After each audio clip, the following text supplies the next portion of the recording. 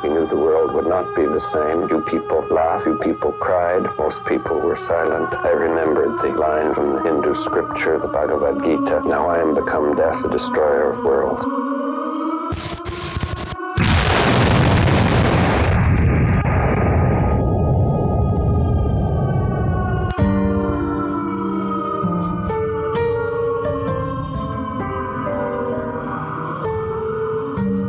అణుబాంబును పరీక్షించే వరకు దాని ప్రభావంపై సందేహం ఉంటుంది. ప్రపంచం ఇంతకు ముందెన్నడూ అణు విస్ఫోటాన్ని చూడలేదు. ఎంత శక్తి విడుదలవుతుందనే దానిపై అంచనాలు అస్సలు లేవు. లాస్ అలామోస్ లోని కొంతమంది శాస్త్రవేత్తలు ఇది అసలు పనిచేస్తుందా అని లోపలే సందేహంతో ఉన్నారు. ఒక బాంబుకు సరిపడే ఆయుధ గ్రేడ్ యురేనియం మాత్రమే అందుబాటులో ఉంది. జూలై 14, 1945 యురేనియం బాంబు అయిన లిటిల్ బాయ్ పరీక్షించకుండానే పశ్చిమ దిశగా పసిఫిక్ వైపు ప్రయాణం ప్రారంభించింది. ప్లూటోనియం బాంబు ఇంప్లోషన్ డిజైన్ నిర్ధారించడానికి మరియు సాధారణంగా అణు విస్ఫోటనాలపై డేటాను సేకరించడానికి శాస్త్రవేత్తలు ఈ ప్లూటోనియం బాంబ్ టెస్టింగ్ చాలా అవసరమని అభిప్రాయపడ్డారు. ఎందుకంటే అనేక ప్లూటోనియం బాంబులు ఇప్పుడు తయారీలో ఉన్నాయి. ఈ టెస్టింగ్ చాలా అవసరమని శాస్త్రవేత్తలు అభిప్రాయపడ్డారు. రాబర్ట్ ఓపెన్హైమర్ దీనికి ట్రినిటీ పరీక్ష అని పేరు పెట్టాడు. ఈ పేరు జాన్ డోన్ యొక్క కవితల నుండి ప్రేరణ పొందిందని ఆయన అంటారు. లాస్ అలోమోస్ కు దక్షిణంగా 210 మైళ్ళ దూరంలో ఉన్న అలమాగోర్డో బాంబింగ్ రేంజ్ లో రిమోట్ కార్నర్ ను ఎంచుకున్న సైట్ అది. మే 7న పెద్ద మొత్తంలో భారీ పేలుడు పదార్థాలను సైట్ చుట్టూ విస్తృత పరికరాలతో పరీక్షించారు. సన్నాహాలు మే, జూన్ అంతా కొనసాగి జూలై ప్రారంభం నాటికి పూర్తయ్యాయి. గ్రౌండ్ జీరో వద్ద ఫైరింగ్ టవర్ కు ఉత్తరం, పశ్చిమం మరియు దక్షిణం 10,000 గజాల దూరంలో ఉన్న 3 బంకర్లు రియాక్షన్ యొక్క కీలక అంశాలు కొలవడానికి సిద్ధంగా ఉన్నాయి. శాస్త్రవేత్తలు ప్రత్యేకంగా ఇంప్లోషన్ యొక్క సమరూపతను మరియు విడుదల చేసే శక్తి మొత్తాన్ని గుర్తించడానికి సిద్ధంగా ఉన్నారు. నష్టం అంచనాలను నిర్ణయించడానికి అదనపు కొలతలు తీసుకునే పరికరాలు ఫైర్ బాల్ యొక్క ప్రవర్తనను రికార్డ్ చేస్తాయి. కానీ సైంటిస్టులకు టెస్టింగ్ బాంబ్ విడుదల చేసే రేడియో ధార్మికతపై నియంత్రణ అతిపెద్ద ఆందోళన. రేడియో ధార్మికతను అప్పర్ అట్మాస్ఫియర్ లోకి తీసుకెళ్లడానికి అనుకూలమైన వాతావరణ పరిస్థితులను విశ్వసించడంలో పూర్తిగా సంతృప్తి చెందకుండా చుట్టుపక్కల ప్రాంతాల్లోని ప్రజలను తరలించడానికి సైన్యం సిద్ధంగా ఉంది. జూలై 12న ప్లూటోనియం కోర్ ను ఆర్మీ కార్ లో పరీక్షా ప్రాంతానికి తీసుకెళ్లారు. 13వ తేదీ శుక్రవారం మధ్యాహ్నం 12:01కి నాన్ న్యూక్లియర్ కాంపోనెంట్లు పరీక్షా స్థలానికి బయలుదేరాయి. 13వ తేదీ పగటిపూట మెక్డొనాల్డ్ ర్యాంచ్ హౌస్ లో గ్యాడ్జెట్ యొక్క చివరి అసెంబ్లీ జరిగింది.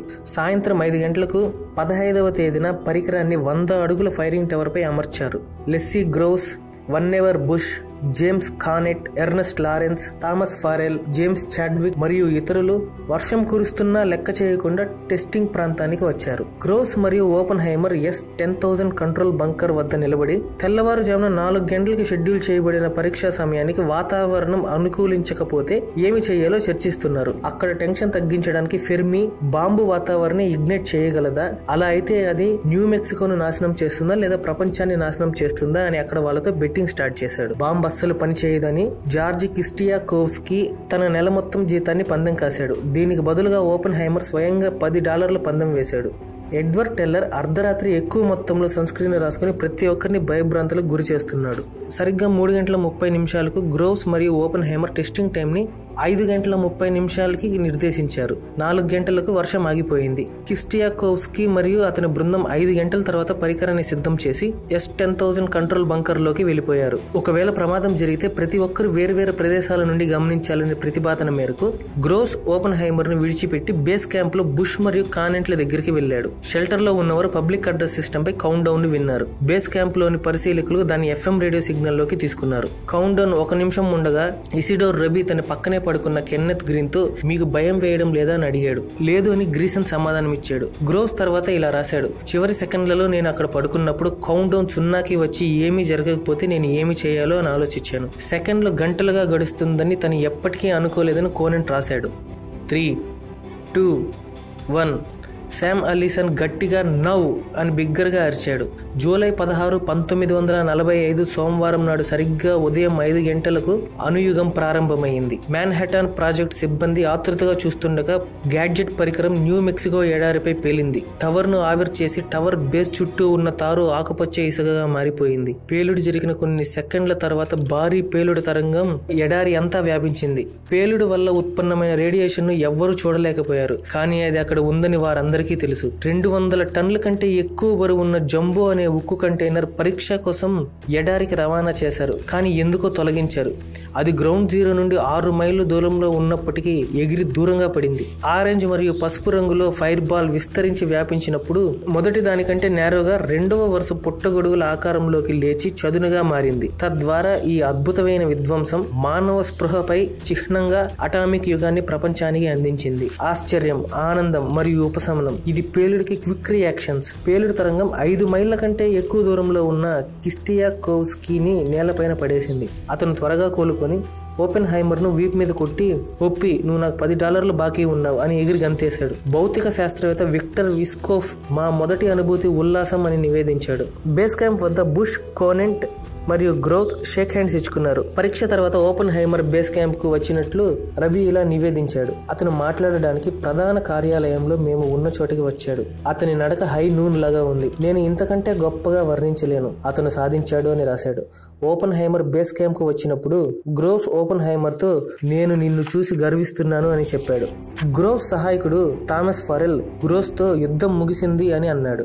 దీనికి గ్రోవ్స్, అవును, మనం జపాన్ పై 2 బాంబులు వేసిన తర్వాతనే బదులిచ్చాడు. బహుశా అన్నిటికంటే చాలా తెలివైన ప్రతిస్పందన ఫెర్మిది. పేలుడు తరంగం వచ్చినప్పుడు చిన్న కాగితపు ముక్కలను వదిలి ఎంత దూరం అవి డిఫ్లెక్ట్ చేస్తుందో అని అతను ముందుగానే లెక్కించాడు. పేలుడు జరిగిన 40 సెకండ్ల తర్వాత ఫెర్మి తన ముందే సిద్ధం చేసిన కాగితపు చీటీలను అణుగాలిలోకి చెల్లాడు. వాటి డిఫ్లెక్షన్ తో 10,000 టన్నుల TNTకి సమానమైన శక్తి విడుదల చేసిందని అంచనా వేయగలిగారు. కానీ ఇది చివరకు ఫెర్మి అంచనా వేసిన దానికంటే 2 రెట్లు అంటే 21,000 టన్నుల ఎనర్జీ విడుదలైనట్టు ఈ ప్రయోగంతో స్పష్టమైంది. పైగా లాస్ ఆలమోస్ చాలా మంది అంచనా వేసిన దానికంటే 4 రెట్లు ఎక్కువ. మొదట్లో ఆనందం వేసిన తర్వాత అక్కడ ఉన్న వారికి వణుకు పుట్టిందని రబ్బీ నివేదించాడు. మనిషికి అగ్నిని అందించినందుకు జ్యూస్ చే శిక్షింపబడిన ప్రొమోథియస్ యొక్క పురాణాన్ని గుర్తు చేసుకున్నట్లు ఓపెన్హైమర్ వ్రాసుకొచ్చాడు. మరియు డైనమైట్ యుద్ధాలను అంతం చేస్తుందని ఆల్ఫ్రెడ్ నోబుల్ యొక్క వ్యర్థమైన ఆశ తనని ఆలోచింపజేసిందని రాశాడు. అత్యంత ప్రముఖంగా ఓపెన్హైమర్ పేలుడు తర్వాత తనకు హిందూ పవిత్ర గ్రంథం భగవద్గీత నుండి ఒక పంక్తిని గుర్తు చేసిందని గుర్తు చేసుకున్నాడు. ఇప్పుడు నేను మృత్యువుగా మారాను, ప్రపంచాలను నాశనం చేసేవాడిని నేను అన్న పంక్తిని గుర్తు చేసుకున్నాడు. He knew the world would not be the same. Few people laughed. Few people cried. Most people were silent. I remembered the line from the Hindu scripture, the Bhagavad Gita. Vishnu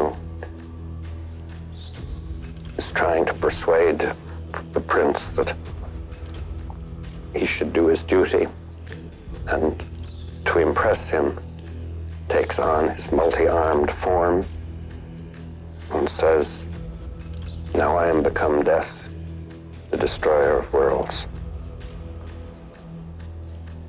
I suppose we all thought that one way or another.